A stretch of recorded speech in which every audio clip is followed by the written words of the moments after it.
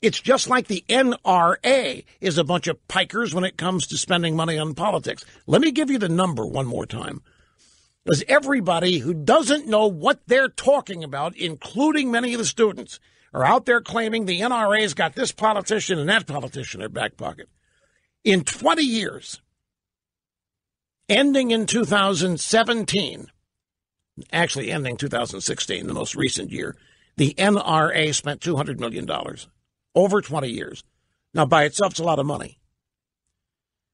But then we learn that all of the combined labor unions in America in 1 year, 2017, spent $1.7 billion.